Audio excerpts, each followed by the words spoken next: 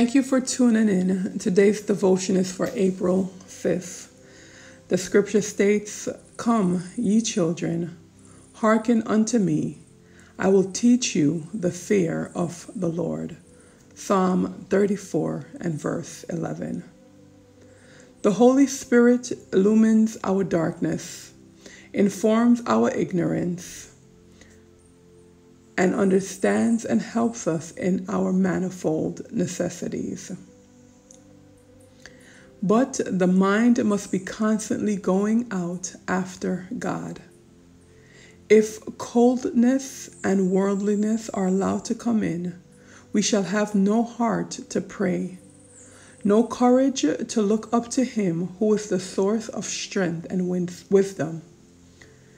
Then pray always, dear brethren and sisters, lifting up holy hands without wrath and doubting. Urge your requests to the throne of grace and rely upon God hour by hour and moment by moment. The service of Christ will regulate all your relations with your fellow men and make your life fruitful in good works. Let none imagine that selfishness, self-esteem, and self-indulgence are compatible with the Spirit of Christ. Upon every truly converted man or woman, there rests a responsibility that we cannot rightly estimate. The maxims and ways of the world are not to be adopted by the sons and daughters of the heavenly King. The arduous struggle for conquest over self, for holiness and heaven, is a lifelong struggle. There is no release in this war. The effort must be continuous and persevering. Christian integrity must be sought with resistless energy and maintained with a resolute fixedness of purpose. A genuine religious experience unfolds and intensifies. Continual advancement, increasing knowledge, and power in the Word of God is the natural result of a vital connection with God. The light of holy love will grow brighter and brighter unto the perfect day. Let us pray. Sound the battle cry, see the foe is nigh, raise the standard high for the Lord. Gird your armor on, stand firm everyone, rest your cause upon His holy word. Strong to meet the foe, marching on we go, while our cause we know must prevail. Shield and banner bright, gleaming in the light, battling for the right, we never can fail. O thou God of all, hear us when we call, help us one and all by thy grace. When the battle's done and the victory won, may we wear the crown before thy face. Rouse then, soldiers, rally round the banner, ready, steady, pass the word along. Onward, forward, shout aloud, Hosanna, Christ is captain of the mighty throng. Heavenly Father, thank you for yet another day on redemption ground, another day on repentance ground, rather, because we have been given the beautiful gift of life this morning, and we're able to seek you. Your word has said you will be found, but we have to be willing to seek righteousness, seek the things that are pleasing in your sight. I tell you, it's so wonderful to know that Christ is the captain and that we have the opportunity to be a part of the mighty throng. We are indeed soldiers. Christians are soldiers on the side of God. There is a war between good and evil.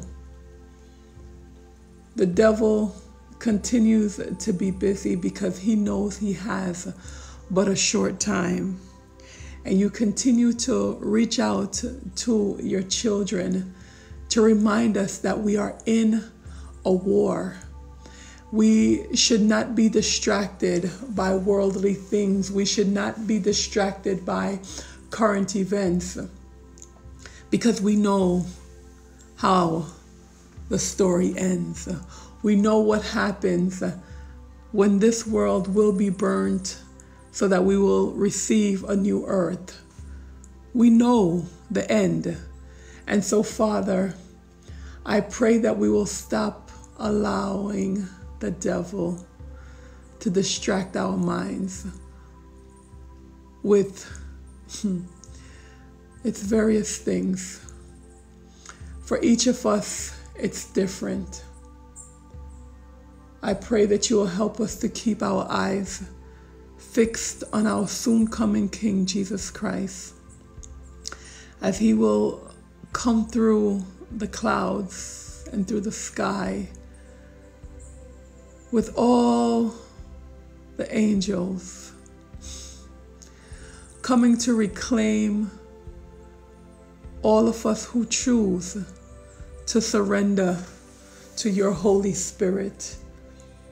All of us who choose to live lives not as we want, but as you have directed us through your word and through your Holy Spirit speaking to our minds.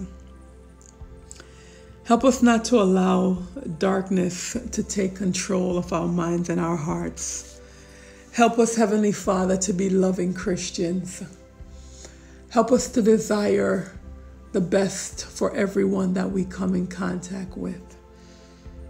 Help us to know that we have you always by our sides. Forgive us for our coldness. Forgive us of our worldliness. Forgive us because we don't take the time to pray and to study your word. But Lord, I thank you each and every day that you give. Each and every moment that you reach out to us to remind us that we are Christian soldiers. We ought to lift up, as it says here, holy hands, not doubting, but to trust your love and to trust your word. Help us to know that we have all that we need. When we put our trust in you, when we are obedient to your words. Help us to realize the danger of self, because self is our greatest enemy, not Satan.